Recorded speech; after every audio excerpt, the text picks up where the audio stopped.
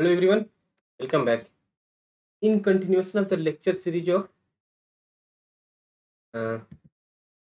of channel, basically today we are going to learn about the server connection channel and the client connection channel.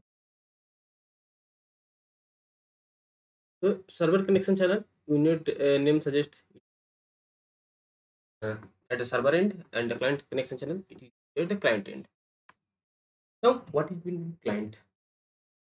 Just example case third party basically the domain basically you are working.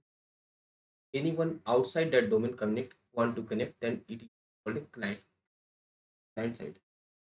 Let's say example ki, there is a some you are working in in a company or firm basically, and your domain is related like that at the rate xyz.com. Okay. If you want to connect any application outside that domain, that is known as client. Okay. Now this is a basic definition of the basic concept of the how can we know that who is my client, like that who is my client to connect the channel basically. You don't think like that the person who is on so that is a client, different type of client, and we are connected with the channel, this is different type of client. You don't mix both things. Now, so if I want to connect something, if I want to connect with the client, then we need a server connection channel and a client connection channel. Basically we cannot connect client with the help of normal normal sender channel or the collector channel. We cannot connect. For that we need a special type channel that is known as server connection.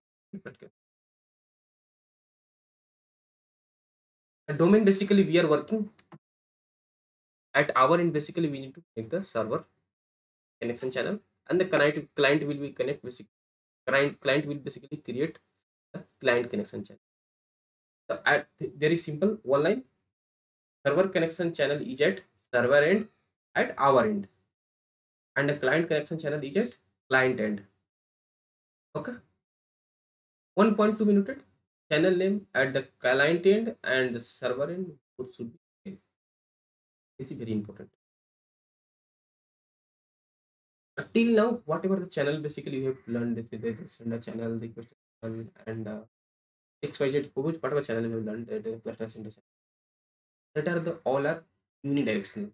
That is the flow from A to B, cannot flow from B to A. Now, this channel basically you are learning the server connection and client connection. This is basically a bi-direction channel. Bi-direction, anyone if you ask, give the example of the bi-direction channel, with the server connection channel and the client connection channel. Now, so how can server connects with the clients, and why basically we need the server connection channel? Let's say example if you are working in a company basically or big, and where the who is my basically buying this basically VMS for MQ, then for that basically we need a high amount of licensing. But there is a product of IBM where VMS per MQ MQI client. This is basically application name. That basically licensing fee basically is more, and anyone can buy that and directly connect with the WebSphere MQ or the server. The benefit is that the cost will be less and the maintenance charge will be less.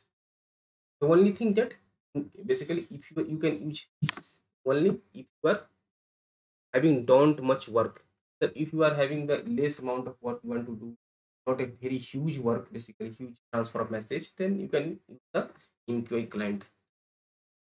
If you are basically using it wider level, then in that case basically you need to install that. So let's example there is a 100 basically client and 100 clients basically having their MQI channel, MQI clients. Okay, and they basically want to connect with the at our end.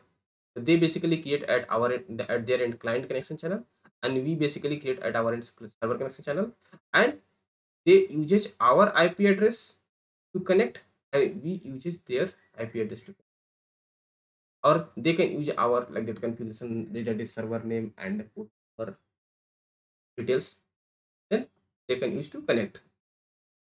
So that's the basic definition of the server connection channel. The server connection channel is basically at server end, client connection channel client end. This is a bi-directional channel, and channel name or the port hint should be same. And server connection channel use the IP address of the client side, and the client connection channel uses the IP address of the server side, so that they each of them can connect each other. This is basically, if anyone asks you to how can we connect with the client, then we can say that we can connect with the help of server connection channel and the client connection channel.